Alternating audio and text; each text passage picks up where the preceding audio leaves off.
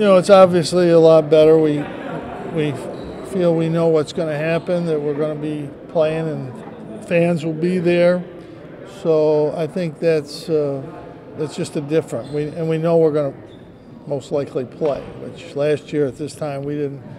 I don't think we really knew anything as far as what's going to happen, and it was a really difficult year for the players. The testing, the unknown, who's going to be there, who's not. I think it all was amazing that the players could get through the year the way they did, and that we were able to just get through it all. I think I don't think enough credit has been given to the players for being able to go through what they had to go through last year. A really difficult year. You have a really veteran team, and I'm curious with a little bit of extra time in the summer this year, and with all the veteran guys you have, how far, or do you think you're farther along than you normally would be at this point in the season? Yeah, I mean, the summers have helped. Last year we had a little summer, and the year before. So, since the summer workouts have been available, I think it's helped us progress quicker than we were before when you didn't have the summer. Yeah, I mean, I think that's definitely true. We only have one freshman. There haven't been many years that we've only had one freshman, and having so many veteran guys, I mean, it's just a lot easier. The new guys have picked everything up really well. Cole has been having trouble with his ankle. He's not going to play tonight, but he should be at practice Tuesday. We think he'll be 100% by Tuesday, and he didn't miss anything prior to that, so he understands what we're doing. Barama has been out a little bit. He's not going to play tonight. He's going to practice tomorrow and Tuesday, and we'll see how his knee reacts to that. He's been out for about the last 8 or 10 days, but prior to that he had good workouts. So we're hoping that he'll be back at full speed by Tuesday, and we'll see how that is. Everybody else is healthy and ready to go. Coach, Jimmy and Buddy obviously played together in high school on the same team at JD. What's changed about their dynamic since then, and also, I guess, what's similar? They're both good players. Jimmy's picked up everything we're doing quickly. In spite of the fact he went to Cornell, he's been able to pick up the things we're doing here, and he's the transition with him and Cy and Cole and Benny, the 4 guys that weren't here last year, has been really good. They really fit in. Obviously we lost 2 forwards and a guard that really contributed a lot last year, but we were able to pick up guys in the portal that fit in exactly into those positions. So I think the overall effect was good from who we lost and who we got. And I think the biggest change is I think Jesse and Frank have improved tremendously. They're light years ahead of where they were last year. I think John Bowles been good. I think his practices have been good.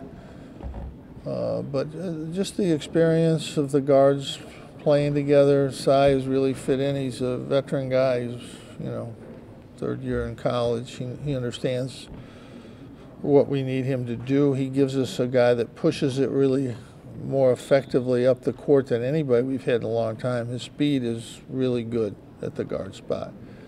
And he's fit in extremely well. This whole group has. They've really done everything we've asked them to do. They're in as good a position as we could ask them to be in at this stage. It'll be good to get out there and play in the Dome tonight. The exhibition games will be important. But again, this it's a veteran group, guys that have played and understand what they need to do. And other than the two little injuries, everybody's been healthy. And Cole played the whole summer and the whole fall up until a couple weeks ago when he turned his ankle. So he should be fine by next week. Jim, first coached Buddy when Buddy was a freshman. You're coaching Jimmy now. He comes in though after playing 3 years at Cornell and a year off. Has that made that experience of coaching him any different than it was with Buddy initially? You know, he's a veteran player. He's physically ready. Buddy was, you know, as a freshman wasn't physically ready. He contributed more than I thought he would as a freshman. He made an amazing number of big shots when you consider that he was just a freshman, and he started slowly. But I remember back to the BC and Pittsburgh, Miami games at home, we were struggling. He came in and made big shots that turned the game around. So, you know, he had a very productive freshman year, and then he made a big jump, and then he made another jump last year, and I think he's made another pretty good sized jump this year. So again, but Jimmy's more mature. He's physically stronger than he was at Cornell. He's 10 or 15 pounds bigger. He's an older guy now. He had the year of prep school and the extra year in college. So he's fit in well. All the newcomers have. Benny's done a really good job of figuring out what he needs to do. He's still a freshman. I think we sometimes don't understand about freshmen. There's one Carmelo Anthony and then everybody else. Everybody else. And they need a year to kind of figure out what it's about, what they have to do to get better. And we've had some All-Americans that fit into that category. That freshman year they're figuring things out, made a contribution, but then by the second year they figured out. Benny's playing very well, but he'll figure it out, and he'll be really good next year. But he's making good progress this year. It's helped him to have Cole and Jimmy, two guys that are veteran guys to play with. The veteran guards have helped him. So, I mean, that's all been good. Do you think the expectations are a little out of whack when a five-star comes in and people expect them to make, you know, impact kind of thing? Well, again, you know, I don't worry about what people's expectations are. They're, you know, they have never seen him play, so they have no idea what he can do or can't do, and they're making projections based on, well, I'm not even sure what. Nothing really, because what you do in high school is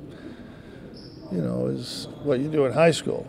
It's got nothing to do with college, but Benny's a good player, and he'll help us. I think one of the biggest things, we have 3 guards, 3 forwards. They're all going to play. They're all going to play. And right now we have 2 healthy centers, and John Boeheim can play forward or center. And we get Boeheim healthy, you know, we'll have 10 guys. We always play 8, but I can see using an extra. If you have an extra center, it's a little easier to get that guy in there. But you know, we'll see how it goes. But yeah, I mean, we have the same expectation every year. We're going to play the best we can, do the best we can, and at the end of the year, that'll be it. Your record is your record. And all the preseason stuff is, you know, it's just all speculation. Coach, you touched on the transfers that you have. How have you not coached differently, but gone about the transfer portal and everything with your basketball team?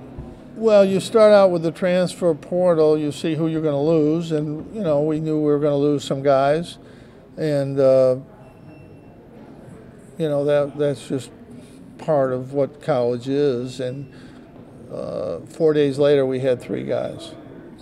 So you know it's just the way it works. generally schools like us, if we miss on a player or we need a player, we're going to get a player. We're going to get a good player.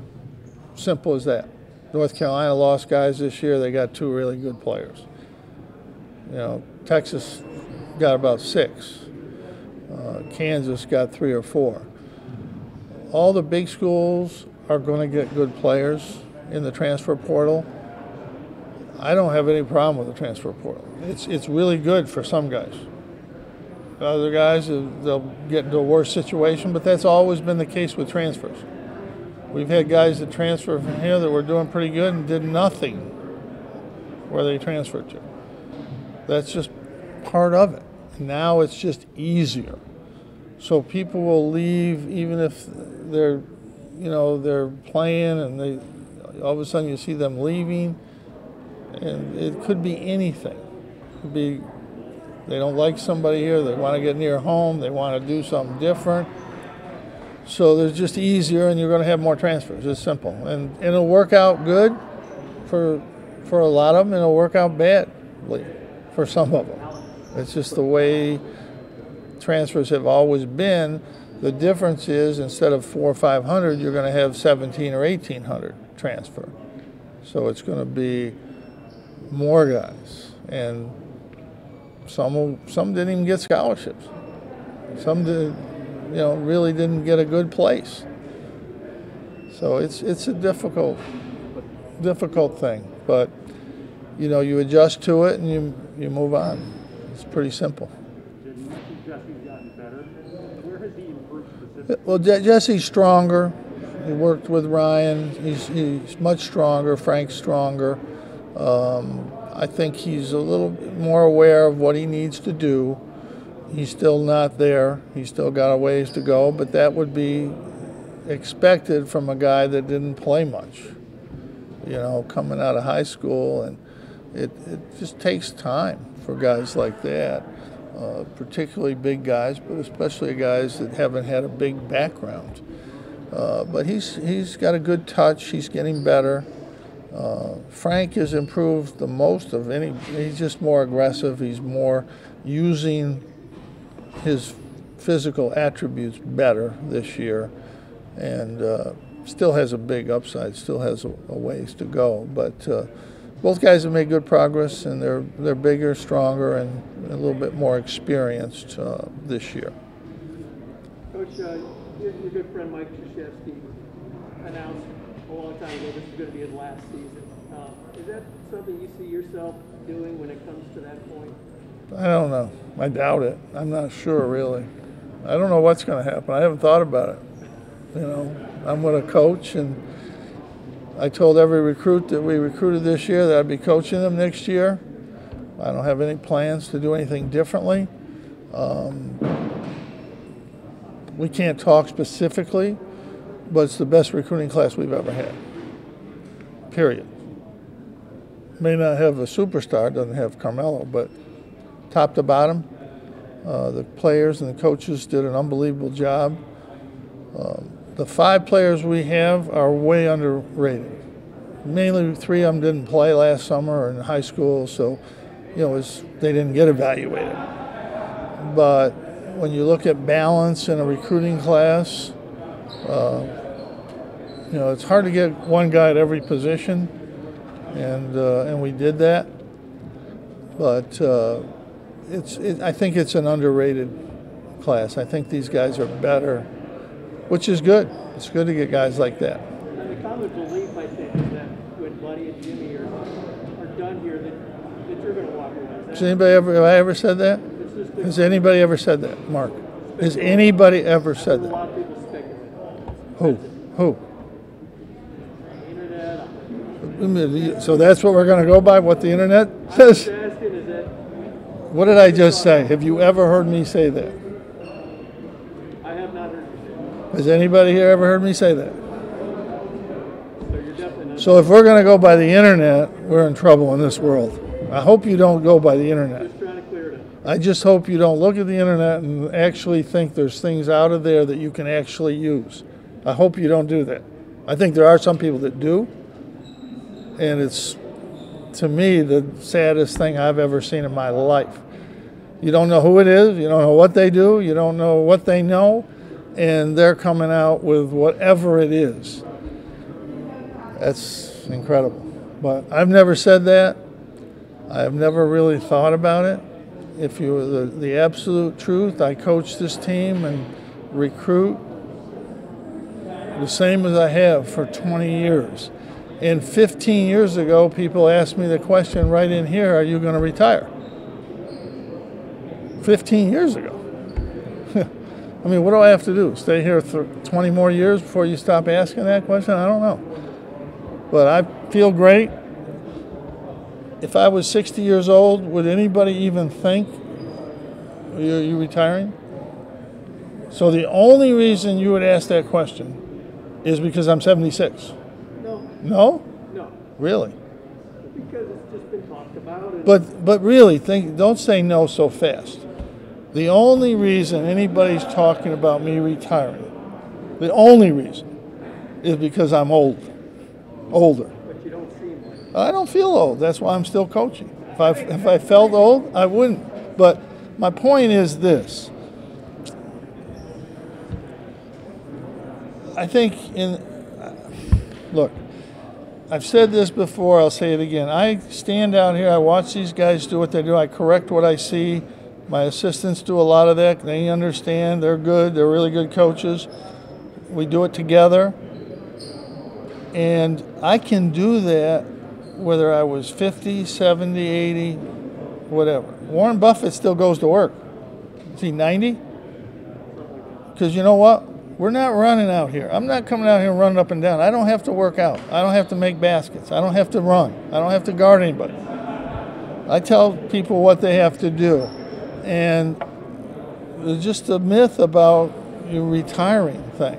And I mean, if you're done at 60 and you don't want to coach anymore, you retire. Guys have done that. Most of the people that do that at 60 have told me they wish they didn't do it. But that's not why I'm coaching. But you just, you keep coaching, you like it, and you want to do it. You want the same feeling you always had about coaching. I feel the same today I did when I started.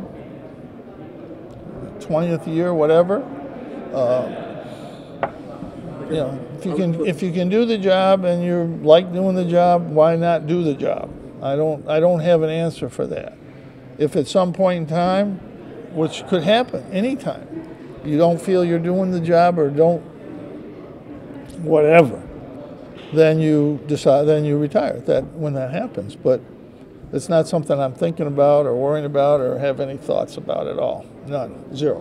Going back to the transfer portal, can you talk about how difficult it is to actually build a team and to build continuity in a program knowing that several guys are going to leave and several new guys are going to I don't think it is. I think that especially with the summertime, the time in the summer with guys, the 8 weeks, some years, there's years in the past where you've had 5 freshmen or 6 freshmen, 4 or 5, 6, and 2 or 3 guys coming back. You get that team ready. It's Duke and Kentucky, they get a higher level player, but they're basically getting all new players every year. Now they get a higher level player because of their recruiting power and what they've done in recruiting. But basically, you put a team together. When we get the Olympic team together, we have good players, but we have 10 days to get them ready. So here we have 8 weeks, then we have 4 weeks in September, and now we have a few more weeks with exhibition games and getting into the non-conference to get our team ready. So it's really enough time. And if they were all freshmen, it'd be a little harder, but the talent level at Kentucky and North Carolina or Duke, those two mainly, have made it possible for them to be very successful. They can have a glitch, possibly, like last year, but part of that was they didn't have as many highly rated freshmen they had before in both cases, and then they didn't have the summer last year and fall to get practices in. But so anyway, you can put a team together, and we have plenty of time to do that. Plenty of time. Got time for 2 more. guys like Benny, guys like Cole, Samir, etc., to get them to come to this team and buy into this program? They've been great. They're what we needed. It was a perfect fit. They saw that in recruiting. Sometimes, players, when they look at opportunities, and they do that whether they're freshmen or not, but Jimmy and Cole saw the opportunity at forward here. Samir saw the opportunity in the backcourt. And, Benny knew we were going to lose guys, and he thought we would have Quincy back or Robert or both. So that opened up more. I remember calling him when that happened and said, well, you just moved up. Your playing time just moved up. And so, they looked at that. They figured that out. So obviously, Buddy has a great head on his shoulders, but how have you seen him be able to handle this fame and well-deserved with what he's been able to do? He just comes to play. He comes in to play, and that's what he does. He's always done that, and he just wants to play and, go out there and compete. And he doesn't think about the other stuff. That's just part of it. You have to accept that when you get to a certain level. I'd say he's improved. I'd say if anything, Joe's probably improved the most in the backcourt or perimeter guys. He's played really outstanding in practice. He's had, people forget he was not a point guard in high school. He's played the position for 2 years. He's been better than everybody out there on the internet thinks. The internet haters that want to hate on Joe, or for some reason they hated on Buddy, and they'll probably hate on him again if he has a bad game. That's just the way it is, and there's nothing you can do about it. But Joe has been really consistent in practice the 2 years. First of all, he was really good. He was really good in the tournament. He won the San Diego State game. He helped the West Virginia game when Buddy wasn't hitting. He was big. So he's had really good success in big games. And I think he's much better this year. I think he's playing much better, which you would hope for, getting his third year in at the point. He's comfortable there, and he's been really good. We've been really good there. So, I'm not done unless you're done. You any more questions? This is your opportunity. Cole's a great shooter. He's a better defender because at Villanova they switched on everything. He had to guard guards. He wasn't able to do that, but not many big forwards can do that anyway. But he's an outstanding shooter. He can put the ball on the floor better than people think. He didn't do that much at Villanova, but he can. He's 6'9", 230 pounds. He's probably the best forward shooter that we've had that I can think of. I mean, I don't know where I'd even go. Preston Shumpert maybe, but he shoots at a high level, a very high level. Coach, you touched on the changeover on the roster with lots of new faces. How does it help both you and the team having someone like Jimmy extremely? Well, I think with Cole and Jimmy, you look at those guys' side, they fit in. They understand the game. They're good. They understand how to play. They're good players, so that's the bottom line. Jimmy's become a really good player. He wasn't recruited much in high school. Kind of found a place at Cornell and really played well, got better every year there. And he can play anywhere. He's a good player. Thanks, Coach. I think the one thing about, I'll finish. One thing about, I don't do these, so, we'll do whatever they want. And I like doing them. I'm contrary public opinion, but it's all right. Don, I don't like you, but I like everybody else. I'm coming to accept that. I'm okay. That's not true. Anyway, what was I talking about before you interrupted me? Jimmy and Allen. Yeah, all these guys have fit in. It's a great group. I don't know what we're going to do on the court. I don't know how many wins. I don't get to that. I don't get into that business. But they'll play. They'll give you everything they've got. They'll be fun to watch. And these guys have really come together. My assistant coaches and these guys did an unbelievable job in recruiting. You know, it's everybody talks about the guy you lost and this and that. You know, there's some guys we lost that we didn't recruit this year. You know, it's just, I guess it's just, you know, just because we talked to a guy last June that we're still recruiting. We aren't even recruiting 3 or 4 guys that we talked to in June. And we have 4 guards for next year. That's optimal. Anything more than that is not easy.